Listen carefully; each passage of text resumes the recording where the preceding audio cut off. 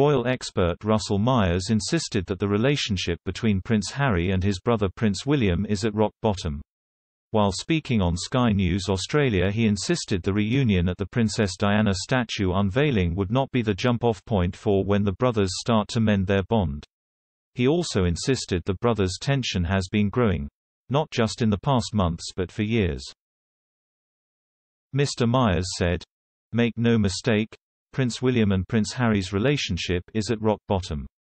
You can speak to both sides, as I have done, and they will tell you that it is certainly a long road back to try and get to the stage of where they were." The royal expert added the feud between Harry and William has been bubbling for years, not months.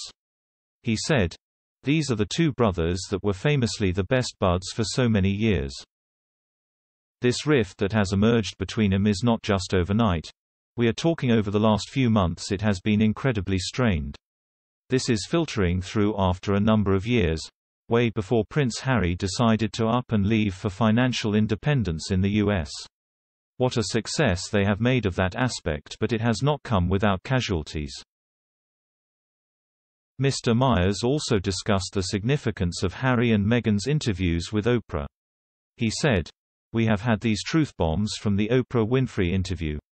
There is an awful lot of mudslinging going on, and I think that Harry may want to be in both camps.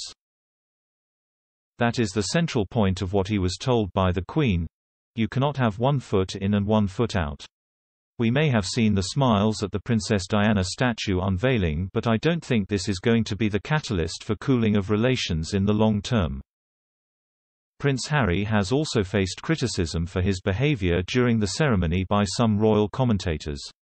Royal expert Angela Lavina argued the Duke of Sussex put on a phony attitude during the unveiling of the statue.